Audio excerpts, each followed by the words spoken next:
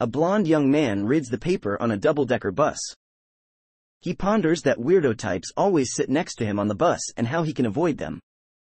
Someone who turns out to be the 10th Doctor, wearing a Freeview aerial on his head to confuse the bioscanner of time assassins from the future, is the next one to bother him. The Doctor asks to use his cell phone to call 27th Century Mars, where Martha Jones is. The man sitting on the bus lends him the cell phone. He believes the Doctor is a nutter, a sci-fi fan who probably lives with his mother.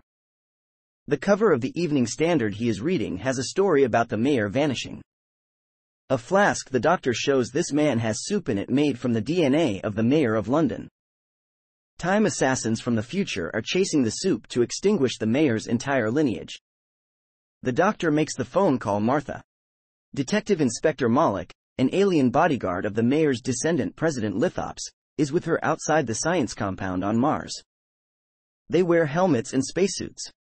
After the Doctor vanished in a makeshift, poorly constructed time machine made by the President's people, mutated time assassins showed up at the lab, so Martha, D. Malik and President Lithops race outside.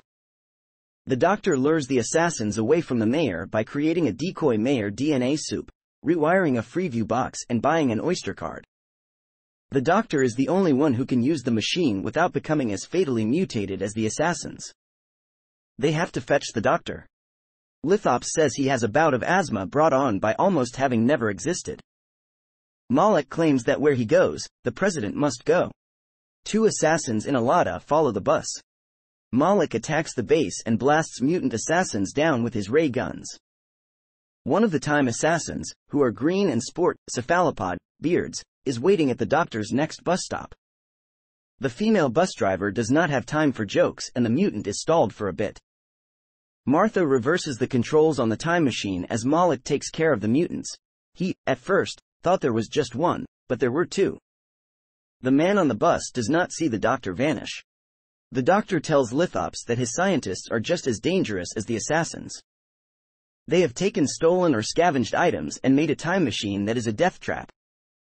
If anyone travels in it, their genetic code is scrambled, and eventually they will die. The Doctor rigs it to start a terminal overload, and when it explodes, the assassins in London will have their connections terminated and they will vanish. As it explodes, Martha and the Doctor head for the TARDIS. One of the assassins sits next to the blonde man and asks where the mayor of London is.